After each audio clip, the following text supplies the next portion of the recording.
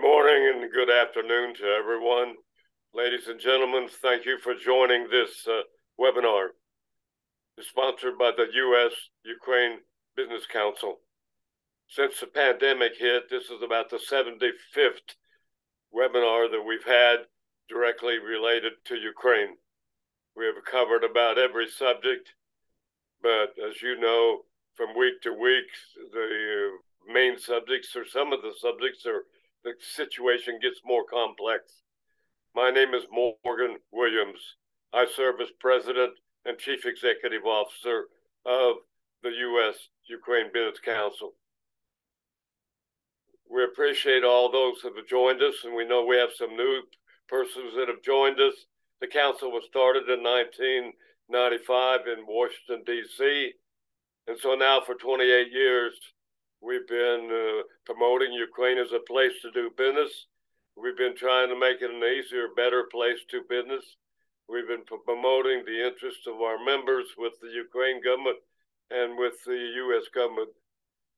And working on Ukraine for 28 years, it's probably somewhat equal to what our speaker for today has been working on Ukraine specifically, I think at least 28 years or more. Since Ukraine became an independent country. Most all of you, I'm sure, listening have an idea about what's been going on and the difficulties that we face. And of course, the difficulties we face continue. And so many people thought the war would be over quickly. Well, Ukraine has proved that that's not the case, and they continue to defend themselves in amazing ways. We're very pleased to have David Kramer with us today as our featured presenter and answering all of our tough questions that we will throw at him. David has been involved, as I said, with Ukraine for a long time. He has been at the State Department. He's been in academic work. He's now the executive director of the George Bush Institute in Dallas, Texas. So we're very pleased to have David. He's one of the leading analysts, leading commentators, leading writers of op-eds for major papers on issues. And what we like about David is he's pretty upfront. He calls a spade, and he gives us the reality of what's going on. So now, before I introduce David, I introduce Nadia Kombazuk from my colleague in Washington.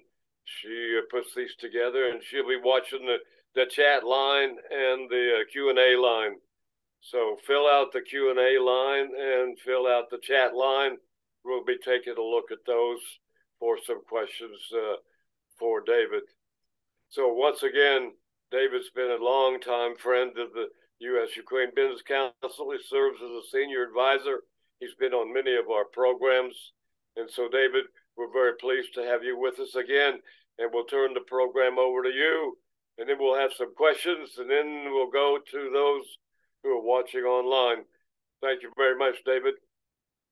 Morgan, thank you. And thanks to Nadia for putting this together. And it's great to be back with your incredibly important group, the U.S.-Ukraine Business Council. As you said, I've been a fan and supporter of it for many, many years and have been following what you do with great admiration and support. So thank you for this opportunity. And it's a privilege for me to be joining all of you in Ukraine, in the United States, and anywhere else. As all of you know, this has been a very trying week after the horrific Hamas terrorist attack on Israel starting on Saturday. And we have seen reports of killing of innocent civilians, the beheading of babies, raping of women, and then killing them. These are horrific stories and scenes and videos that we are witness to. Sadly, this is not new to our Ukrainian audience. Ukrainians have been experiencing similar horrific crimes, war crimes, crimes against humanity, even genocide being committed against them by Putin and his forces. Israel has been attacked by a terrorist organization, Hamas. Ukraine has been attacked by a terrorist state in the Putin regime.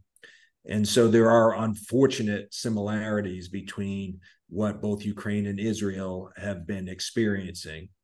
And it is a reminder that an attack on freedom and democracy anywhere is an attack on freedom and democracy everywhere.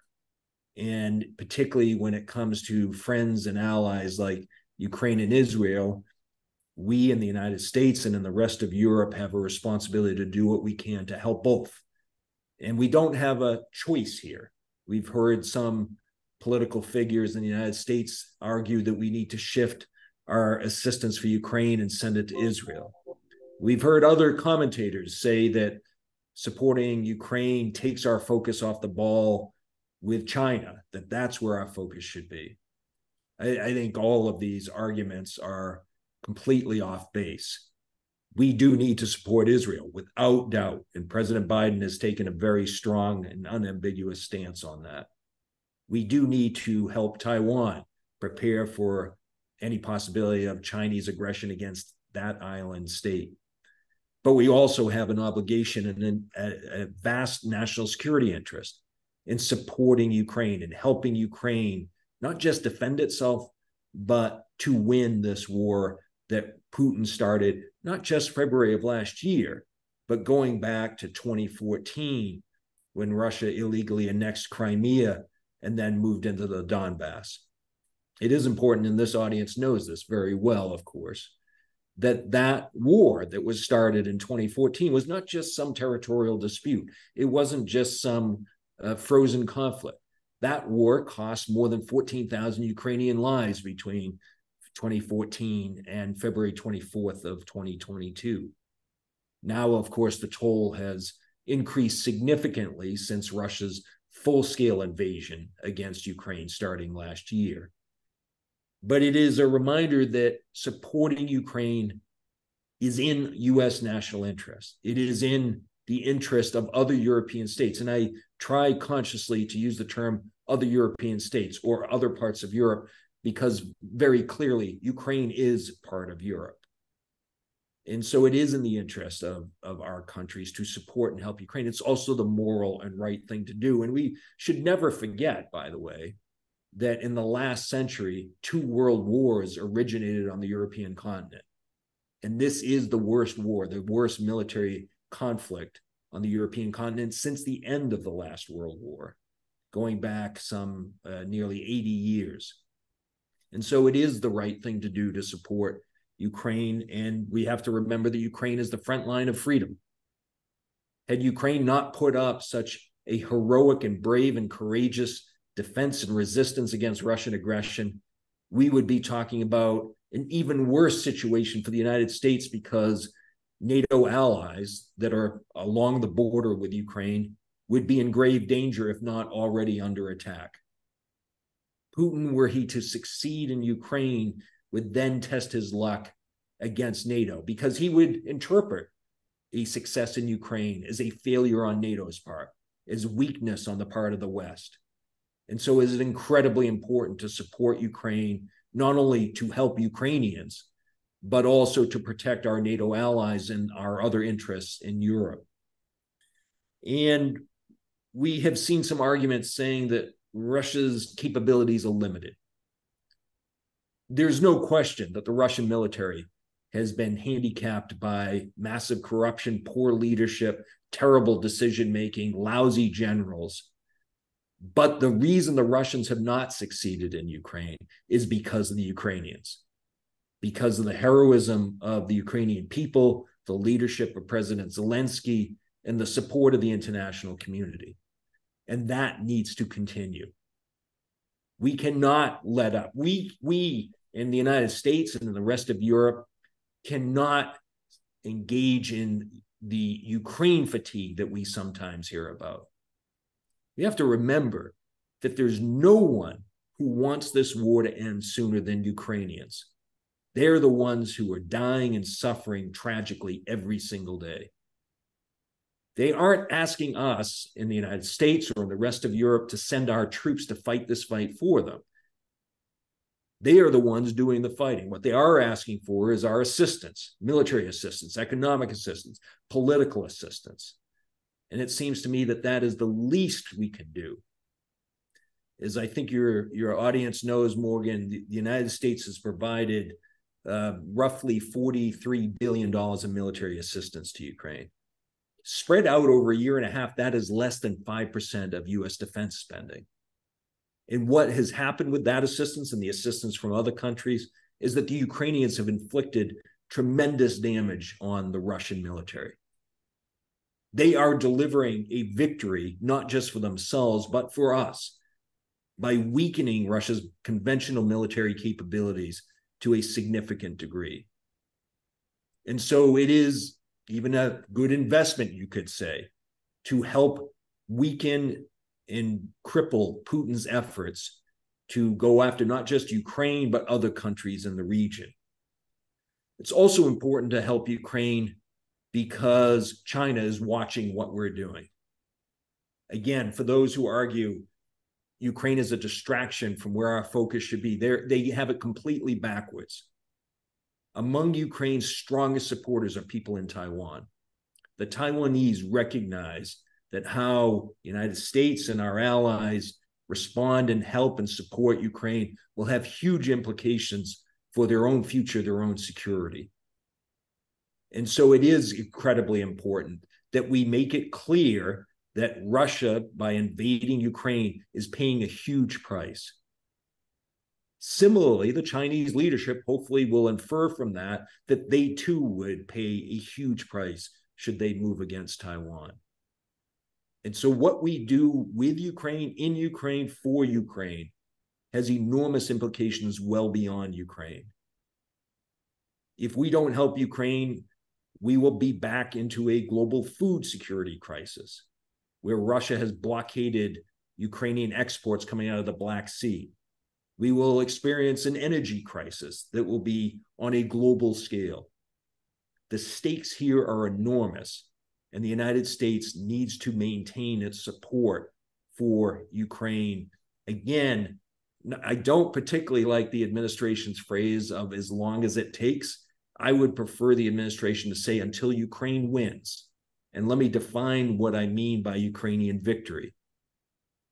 Because it's consistent, I think, with the position not just of President Zelensky, but the vast majority of Ukrainians. And that is victory means driving every Russian occupying and invading force off of Ukrainian territory. And it's regrettable that we have to add this phrase, but sometimes we do. That includes Crimea. Poll after poll show that Ukrainians do not support territorial concessions or compromises that would consign millions of Ukrainians to repressive Russian control. They don't support and trust any agreement with Putin. And there's good reason for that, because Putin doesn't live up to his word on any agreement he signed, whether arms control, human rights, or the Minsk agreements of 2014, 2015. And so it's incredibly important that we respect the views of the Ukrainian people, recognize their agency in this process, and reject any efforts from outside forces who want to try to impose any compromise, armistice, or any other kind of end to this war. As Secretary Blinken said just the other day, this war could end if Putin withdrew his forces. There are other things that would need to follow from that. Accountability for the war crimes that Russia has committed. And then taking, not just freezing, but seizing the Russian assets in parts of Europe and the United States, Japan, and elsewhere that would help compensate the terrible damage that Russia has caused in Ukraine. And there already do seem to be indications that Western nations are moving in this direction. A report in the Washington Post yesterday suggesting that the administration is moving in a more serious direction in this way. This should have happened months ago.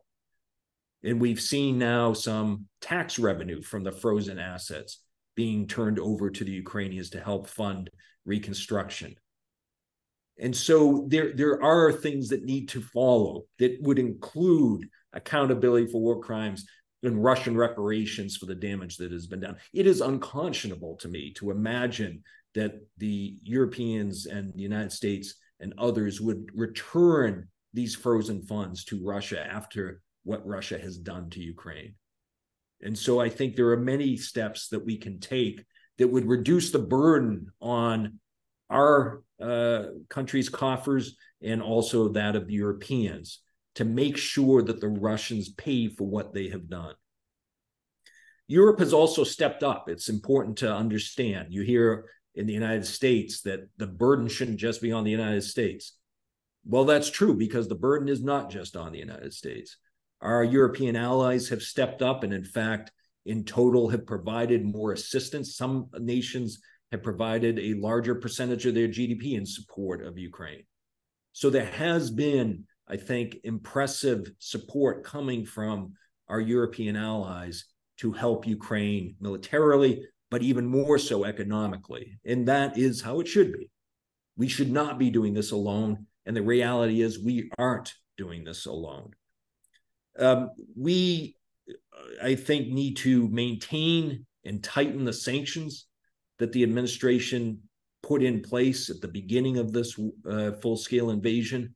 And I give credit to the administration for maintaining unity among allies with sanctions and the regime on sanctions. I give them credit for these meetings that are held in Germany to rally military assistance for Ukraine. We see a number of allies, in addition to our own country, stepping up and providing such critical life-saving support. We hear now frustration that the counteroffensive of Ukraine has been moving too slowly.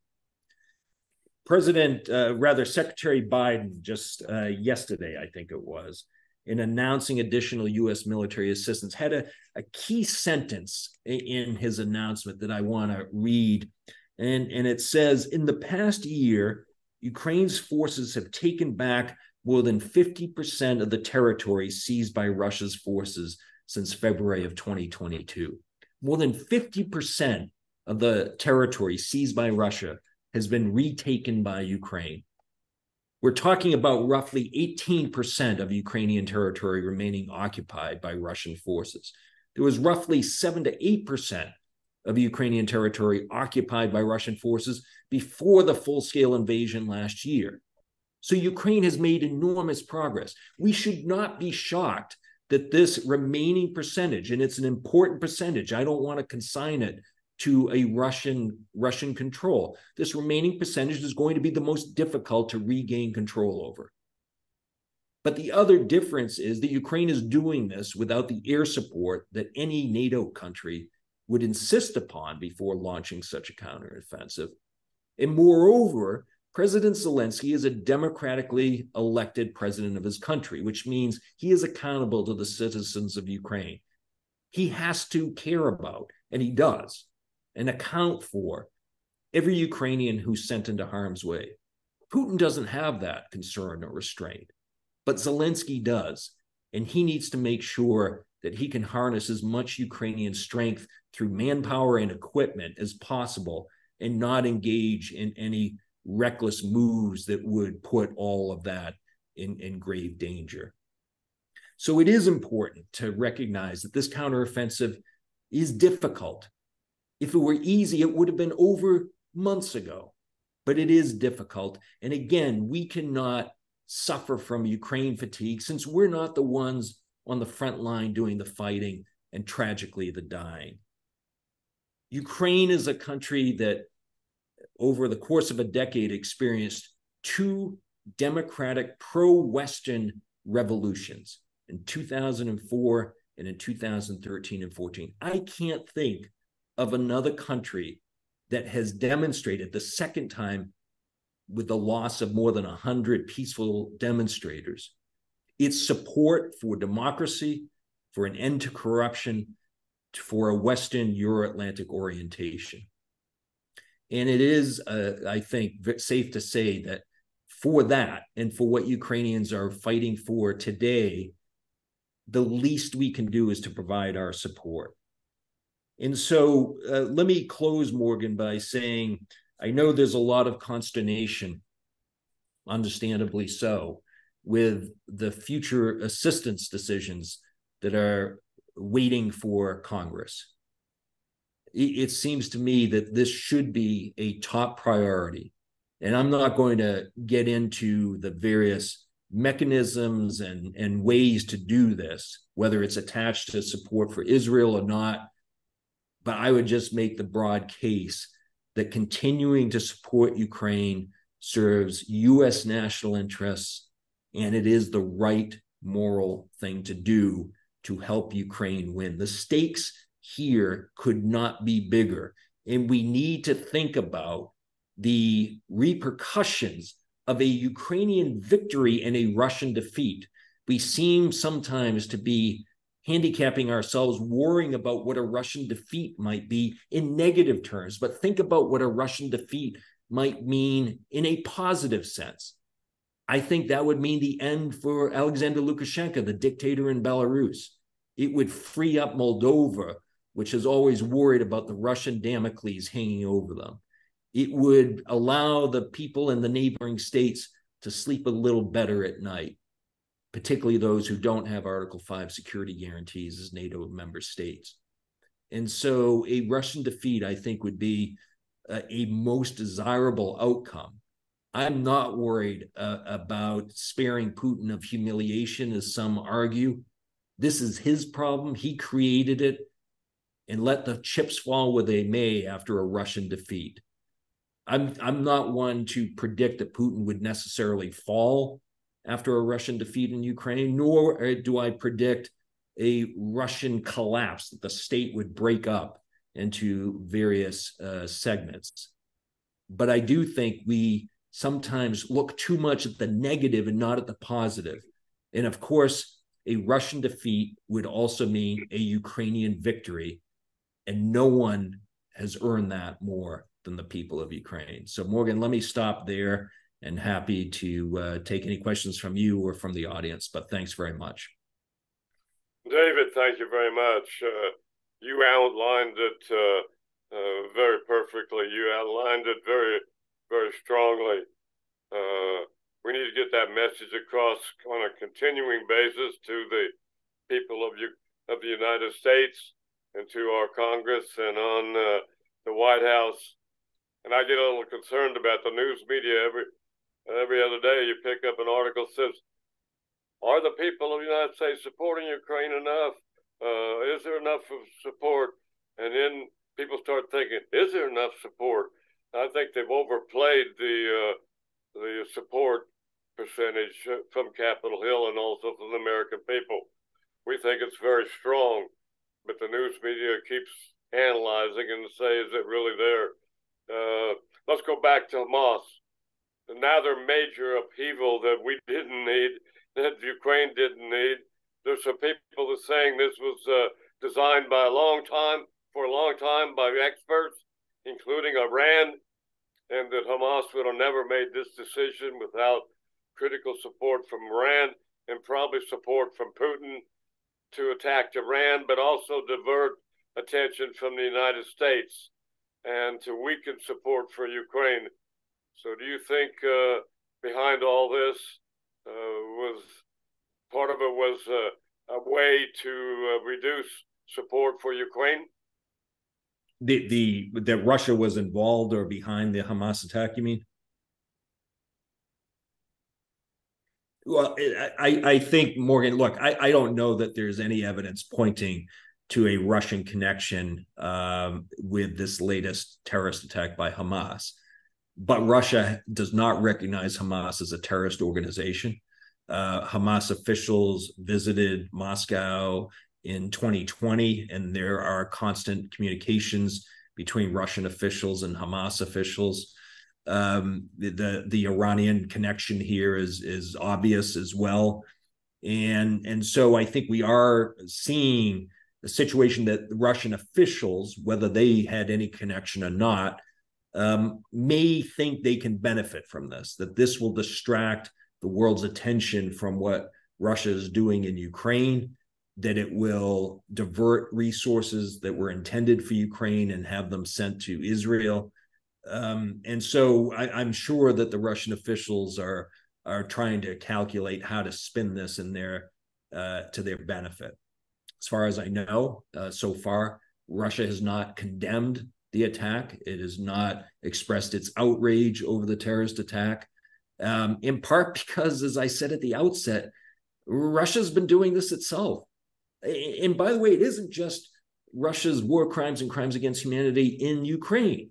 Russia has been accused of war crimes and crimes against humanity in Syria, where Russian aircraft have bombed civilian targets in Syria in support of that butcher Assad, where Wagner forces have engaged in brutal tactics against people in the Central African Republic and Mali and Libya and elsewhere.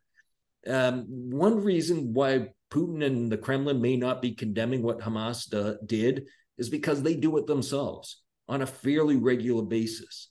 And yet, at the same time, let me just add that Putin has been trying to nurture a closer, better relationship with Israel over the years. And that is something that I think he does not want to endanger by signaling too much support for Hamas. So, but if nothing else, I think Russian officials welcome a distraction, and their failure to condemn the attack, however, is something that should not go unnoticed. David, what do you think about the EU? They have some of their own problems of keeping solidarity for Ukraine. You've got some of the things that Turkey does. You've got Hungary. You've got Slovak some elections. indication that leaders that are pro-Russian are getting elected now. So trying to keep everybody together and keep the EU strong seems to be not a given and a problem. So how do you see some of these upheavals and disruptions in support for Ukraine out of the EU? The unity among the Europeans has stood up much better than I think most observers, including me, anticipated from the outset. And we have seen numerous rounds of sanctions by the Europeans imposed, and we have seen significant assistance coming from the Europeans. And to be clear, it isn't just EU members; it includes the UK and Norway as well that have provided vital assistance to Ukraine. So I do think that the assistance will continue. The pledges that have been made just this week in Germany are a further indication of that. But you're right to point to some causes of concern, whether it's Orban in Hungary or now the elections in Slovakia, where Fico has said that he does not support providing assistance to Ukraine and imposing sanctions on Russia. Turkey has a more complicated role, I would argue, Morgan. I mean, their drones provided to the Ukrainians early in the conflict were absolutely vital to help Ukraine fend off the Russian invading forces. And Erdogan has played a key role in trying to negotiate resumption of the Black Sea deal that allowed Ukrainian exports, but he also meets with Putin on a regular basis. And so Turkey is a complicated player in this process. But I think the Europeans, for the most part, have held together stronger than we anticipated. And what they are now worried about is us in the United States, with the situation in the House of Representatives and questions about where we may be if this war continues well into next year. Okay, it's another issue. It's amazing how many major issues the leadership of Ukraine has had to face since this war started. And of course, this last week has brought up another one that they have to deal with. I'd like to say the business community has stayed very strong on Ukraine. We've been very proud of the business community. Ukraine needs the business community. In those revolutions you talked about, Most of our major members did not leave. They didn't leave in the Orange Revolution. They didn't leave in the Revolution of Dignity, and they haven't left now. We're just very proud that they've stayed in Ukraine and they kept their people employed. They've provided assistance to their employees. They've created new jobs. They've moved to the safer areas, and they have plans for the future. So those business people that we talk to, they don't support this thing as long as it takes. They say it's time to get this thing over with. It's time to get back to business. Let's not let it drag on. The United States says we want to help rebuild Ukraine, but why continue to let the Ukraine be destroyed if you want to help rebuild it? Stop the war now. You don't have to rebuild so much. And we'd like to say that there was one figure on Capitol Hill the other day that called assistance to Ukraine, he called it welfare. He called it just like passing out welfare. I don't know where he grew up. I don't know who his teachers were. I don't know where he got his political philosophy. But I think you would agree, helping Ukraine is defend freedom is not welfare. Helping Europe defeat Mr. Putin and helping us defend Putin is not welfare. How do you call what we're doing in Ukraine? How do you call it welfare? So, Morgan, I think there are two pieces here. One is it's important for supporters of Ukraine to ensure that that support remains firm. I think you will have some people spout off nonsense, and I think trying to persuade them otherwise is pointless and not a good use of time. I think rallying those who are in support and making sure they stay on the pro-Ukraine side is the best way to approach this. I think I don't know who this member was, but it's not the only comments we've heard like that. You hear that some argue we should be protecting our own border, not the Ukrainian border. We're the greatest nation on earth, and the United States can do both. We can secure our border, but we also have to provide assistance to Ukraine. Imagine if we didn't provide assistance to Ukraine. Would we continue to see the unity that you and I just talked about among the Europeans? Would we see the Europeans come to Taiwan's support after President Xi concluded that if we pulled out of Ukraine, well, then he has free reign on Taiwan?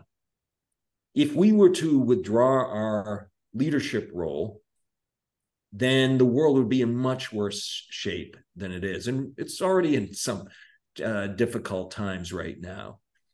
So I tend to keep those kinds of comments in mind, but not get too focused on them, because I still think they are reflect a minority of views in the Hill rather than the majority. I think there is a strong majority, particularly in the Senate, but even in the House, in support of Ukraine, and making sure that core of support stays intact is important. But then the beginning where you started, Morgan, about people wanting this war to end. As I said in my opening comments, nobody wants this war to end sooner than Ukrainians.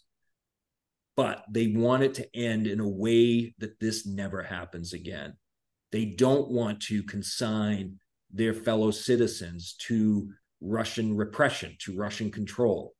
If the war were to end now, Russia would occupy roughly 18% of Ukrainian territory. I don't think that would provide for Ukraine's security in the future. And it certainly would basically write off millions of Ukrainians who would not be given a choice whether to live under Russian control or be allowed to return to Ukraine. It's important to remember that, and I cited this for another webinar last week, that in 1991, over 92% of Ukrainians voted in a December referendum for independence. And over 54% of Crimeans, people living in Crimea, voted for independence. People living in these territories want to live under Ukrainian rule, under Ukrainian leadership. And they may not like what's happening in Kyiv, But as far as I know, that referendum that was conducted in 2014 was about as phony as you could have. And it did not reflect the will of the people. And what has happened to people living in Crimea? They have, particularly Crimean Tatars, have been subjected to terrible brutality and treatment by the Russian control authorities. And the same happens in Donetsk and Luhansk and elsewhere.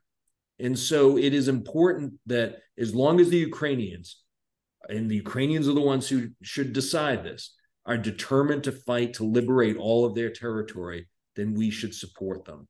Otherwise, we would be engaging in helping Putin achieve his goals.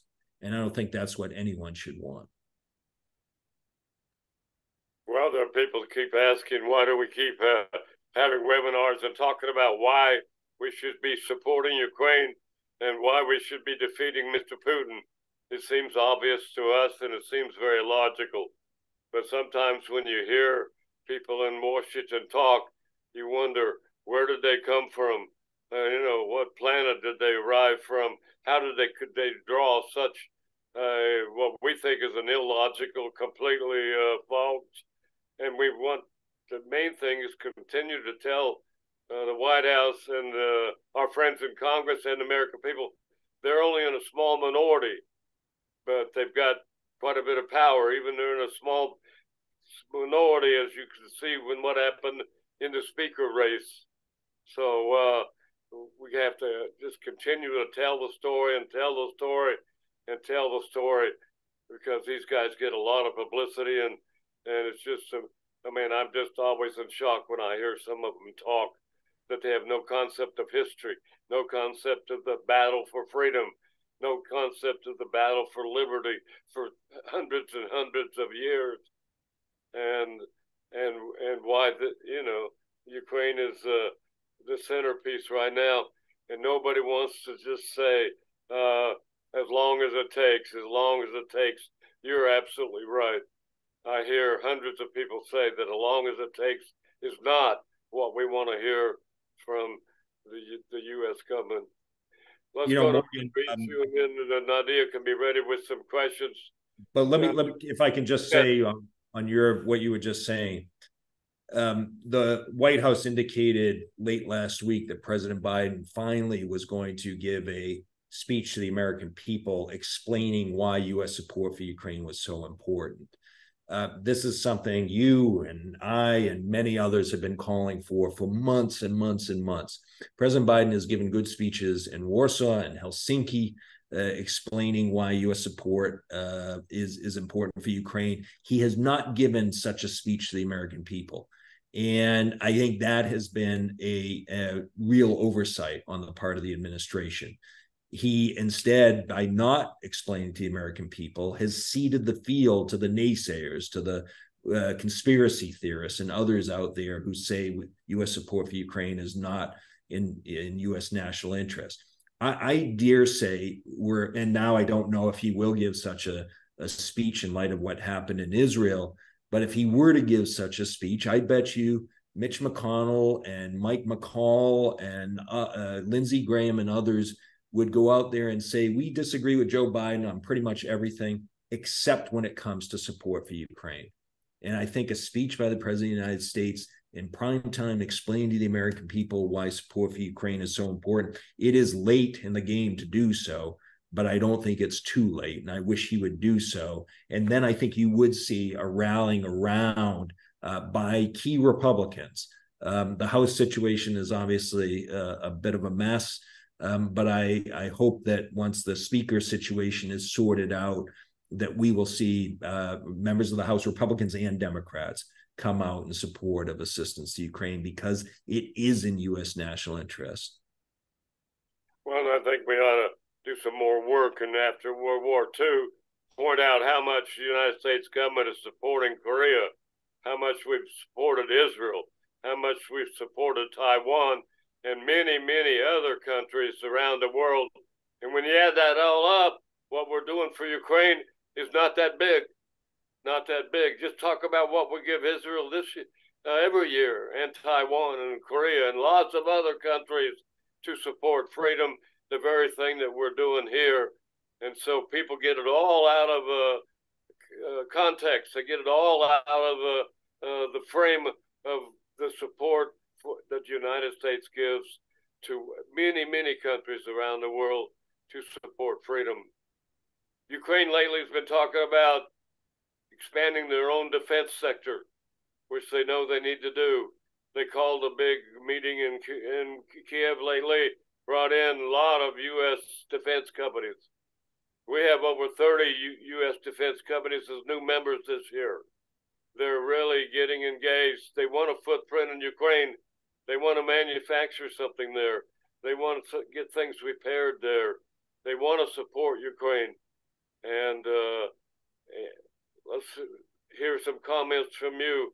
It's going to take a while. It's going to take some changes on the behalf of the Ukraine government in terms of rule of law, corruption, all kinds of bureaucratic laws about imports, and then used to say everything we have in Ukraine, everything we have in Ukraine is top secret. We can't share it with anyone. So what are we going to be talking about in terms of helping Ukraine increase its ability to build advanced military equipment?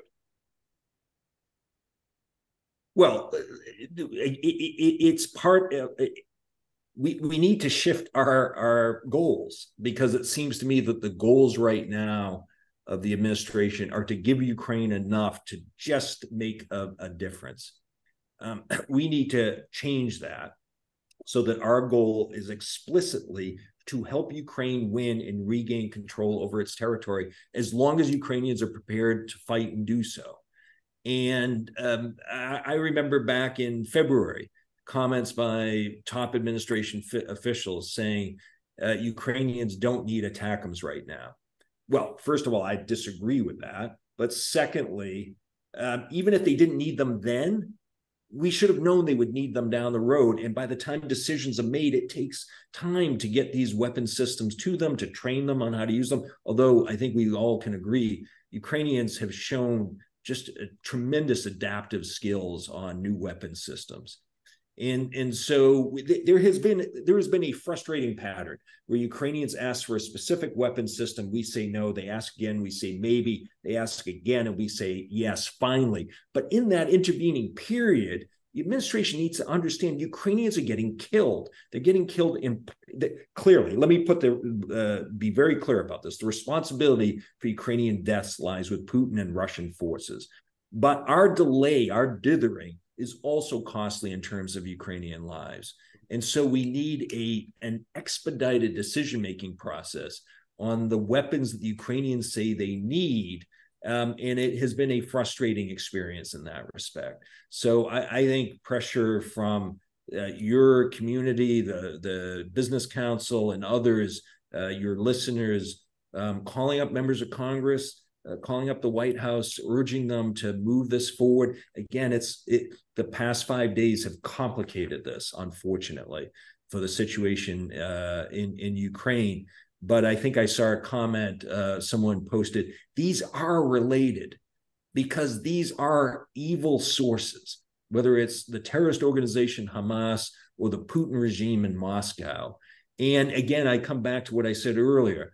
Think about the positives of what a Russian defeat in Ukraine would mean, because Russia would be in a weaker position to provide support to Hamas. Russia would be in a weaker position to provide support to Iran. It would be in a weaker position to provide support to Assad in Syria.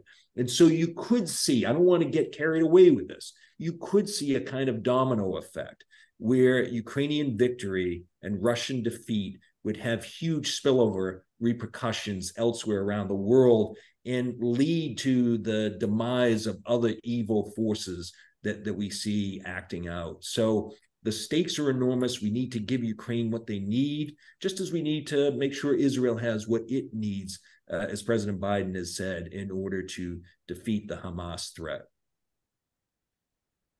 Yes, and we also want to mention the great humanitarian needs in Ukraine during this war and after all the efforts to rebuild. Lots of meetings about building Ukraine, moving it forward, lots of concerns about humanitarian needs.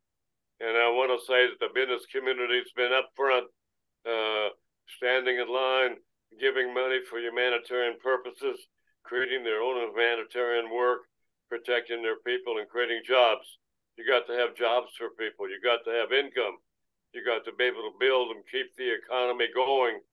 And so the humanitarian work done by the United States humanitarian companies, but a lot of that is financed by business, financed by the business community, who've given hundreds of millions of dollars to support the humanitarian. And they're already working on building houses. They're already working on building infrastructure. They're not sitting back until the war's over. They know that the war risk has to reduce for huge investments. But in spite of everything, the humanitarian assistance is another major success story for Ukraine. And we just have people calling all the time, what can I do to help Ukraine? Some of them are saying, we're going to invest in Ukraine as soon as we can. We want to support the country. Besides, we want a broad base where we source things. A lot of people are saying we'd like to source more in Ukraine and source less in China and other places. So being a part of the supply chain, but we need to give accolades to the private business community. It's just amazing what they've done over there, and thousands of people that they have working for them that are involved in that, and also the hundreds of millions they've given to humanitarian groups. It's something we can't forget, and it's also very critical to the success of Ukraine to deal with these huge humanitarian issues that Putin has caused. Agreed. Nadia, have you selected some questions for David? Yes, sure. We have a question from our defense member, RTX, formerly Raytheon, so far the largest defense company in the world. Neta Lomasny is asking, thank you, David, for your comments. Do you see a shift transitioning from primarily U.S. government-funded support through USAI to Ukraine self-funding or other foreign military finance funding to continue to procure, supply, additional defense capabilities as they need to restock? I think the funding needs to come from a multitude of sources, and it needs to come from the international community. It needs to come from the private sector. It needs to come from others who are able to contribute to Ukraine. Ukraine's resources are very limited, and so I think we have to be reasonable in expecting the Ukrainians to fund some of the military equipment that they need. This is what they're asking for. The Ukrainians are asking for military assistance from the international community. And let's also be realistic about this. A lot of the funding that is appropriated for military assistance to Ukraine stays in the United States. It goes to our companies to produce these weapon systems that we're then able to send and provide to Ukraine.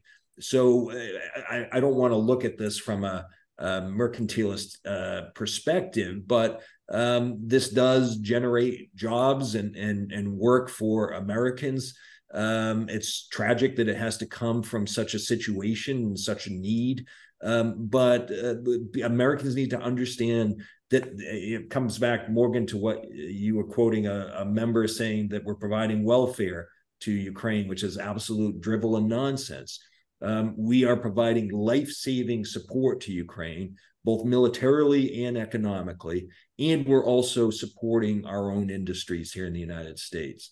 And so it seems to me that this is not just a smart investment economically, it is vital militarily, and it addresses a concern that I think many have voiced, that we have neglected some of these weapon systems over the years and need to make sure that we have them at the ready.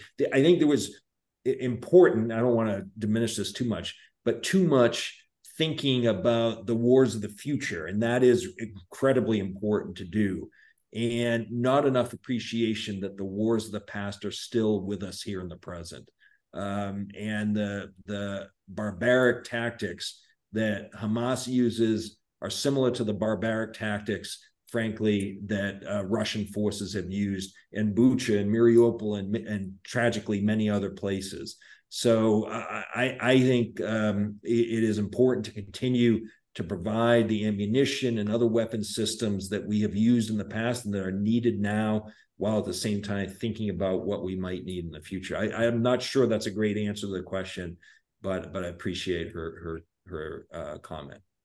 Thank you. We have a question from another senior advisor, Orest Dechakivsky. Thanks, David. How would you assess Putin's vulnerability at this point of time, Orest? Well, Orest, thanks so much for your question. It's hard to say. I mean, I think we have, on the one hand, we have had tremendous insight into Russian thinking in the lead up to the war, where we had very solid intelligence that showed the Russians were going to invade no matter what we did. And so we were able to put that intelligence out. That obviously reflected that we had good sourcing inside Russia. I think that has kind of clammed up or closed up, if you will. And so our insights into Putin's standing these days are much more difficult to come by. We're kind of back to the old Kremlinology days, looking at where Putin's standing, whom he's meeting with, and so on. I guess I would answer your question this way, Orest. There's a tendency among some, not you, of course, but a tendency among some others who worry about what might come after Putin. And I think people spend way too much time. I worry about what we're experiencing right now with Putin in power. The Putin right now is an existential threat, frankly, to his own people, to Ukrainians, to Georgians, Moldovans, Syrians, the list goes on and on, to us. You've got the idiot Dmitry Medvedev spouting off about use of nuclear weapons every other day. And so let's recognize that what's in power right now in Russia is a grave threat. And what comes after Putin, frankly, is not going to be up to us. It's going to be up to the Russian people or a circle around Putin, and they will decide what comes after. I think there is a possibility, I'm not going to predict this, a possibility that what comes after Putin will recognize that Putin has put Russia in an absolutely horrible position. He has weakened Russia's national interest. He has destroyed Russia's reputation and standing. Just this week, Russia tried to return to the UN Human Rights Council in a secret ballot, and it got beaten out by Bulgaria and Albania. Russia only got 83 votes in a secret ballot. So all the talk about, I'm getting off your question, Orest, I apologize, but all the talk about the support from the global South, there is that, but Russia doesn't have a lot of support these days. So Putin has done enormous damage, obviously, to Ukraine, but he's also done terrible damage to Russia itself. And we shouldn't, I think, wring our hands about what might come after Putin. We should focus on what the goals should be, and that is Ukrainian victory and Russian defeat. And whatever comes after that is up to the Russians to sort out. So there is a question from Liz Broker. A week ago, I returned to the United States from spending 3 months in Donbass. What do you believe are the best points I can make to Americans, congressional staff, and members of Congress, and any other doubters that Ukraine really isn't that far away, that we, the US, need to continue uninterrupted support, as well as give even more? Great question. I think I kind of touched on this in the opening comments, but to me, it's Ukraine is the front line of freedom. That if Russia is not stopped in Ukraine, then Russia and Putin will keep going on. And then we're talking about countries that are NATO members with Article 5 implications. And if we were not to respond in that case, then NATO is finished as an alliance, as the most successful military alliance in history. And so making sure that Putin is defeated in Ukraine serves our national interest and prevents this war from spreading. We've seen when people get worked up when a missile fell on Polish territory and killed 2 Poles, when fragments have fallen on Romanian territory, and questions being raised about what NATO's response to that would be. Imagine if Putin were successful, and he's not going to be, but imagine if he were, then he might keep marching on. And so to me, that is the most, that is the clearest answer to the question. But it's also just the moral right thing to do. For the reasons I cited about the two revolutions that Ukrainians have launched from 2004 to 2014. And these are good people who want to live in a democratic society. These aren't anti-Semites, despite the nonsense Kremlin propaganda. They've had a Jewish prime minister before. They have a Jewish president. They've been ranked as one of the least anti-Semitic countries in Europe. And corruption has been a problem, but we see the Ukrainian leadership taking a serious position on corruption, dismissing the defense minister and the deputy ministers in that ministry, dismissing the recruiting officers. Ukrainians' tolerance for corruption is close to zero these days because the stakes are too high. So Ukraine has earned our support, and we haven't talked about it, but I would argue they also have earned NATO membership. There is no NATO member who has the experience fighting the Russians and have shown a capability to do so successfully. And I would hope that at next year's summit in Washington for NATO, that the alliance moves ahead with an invitation to join. And I also hope the same with the Europeans. EU foreign ministers held a meeting in Kyiv recently, and that was a demonstration of solidarity and support as well. David, one thing about U.S. policy we've all been frustrated with. The support has been great, but we're all been concerned that it's been slow and kind of behind the curve. And we say, well, we'll give you these. We won't give you these. But then later say, okay, we'll give you those now, or we'll give you those sometime in the future. And then people say, let's not expand it or give them better weapons because it might escalate the war. I don't understand that at all. We've got a lot of weapons that we have not provided to Ukraine. We have provided no aircraft. We have so many advanced technology weapons that we could provide Ukraine, and nobody quite understands why we've been so slow, why we keep holding them back. What do we think Putin's going to do? What does he have to do to convince people that he's evil? What is this thing about escalate? Nobody can quite understand the thinking at the White House, why we say, well, we got all these weapons, but sometime in the future we might give them to them. Why is this kind of slow, just hand things out piecemeal to Ukraine?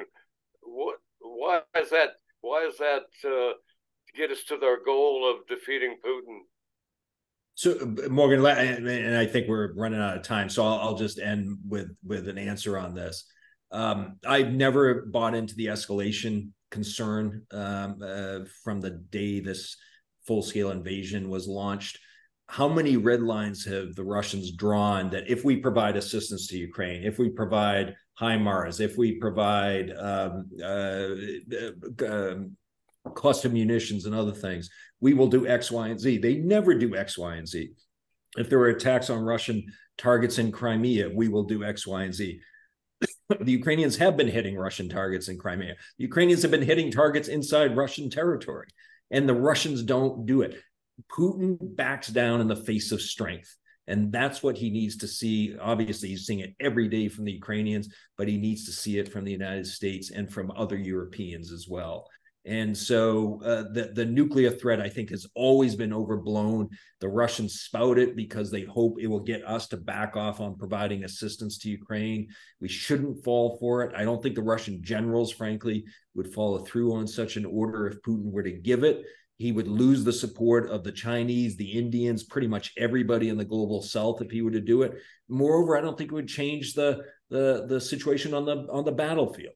Ukrainians would keep fighting, and a use of a tactical nuke might kill as many Ukrainians as Russians as it would Ukrainians. Not that Putin cares about that. He treats Russian soldiers as cannon fodder anyway. So I think the nuclear escalation concern has been grossly overblown from day one. And last thing I'll say is, let's remember, last I checked, the United States is a pretty big military superpower in its own right. And I think we have made clear that if Russia were to use a nuclear weapon, we would respond militarily. That is exactly the message we should deliver. We shouldn't back down, and we should continue to provide the support to Ukraine. So, Morgan, thank you. Thanks to your listeners for joining. Nadia, thank you, and Slava Ukraina. David, thank you very much for your long support. Thank you for being in part of the leadership and here to fight for Ukraine and fight against Mr. Putin. And as we say at the Business Council, we need to throw Putin out. We need to get forward, move forward with Ukraine's advancement, and the business community is ready. And so we say, as we look ahead, full speed ahead. Thank you very much, David. Thank you. Thank you, everyone, for attending. Thank you.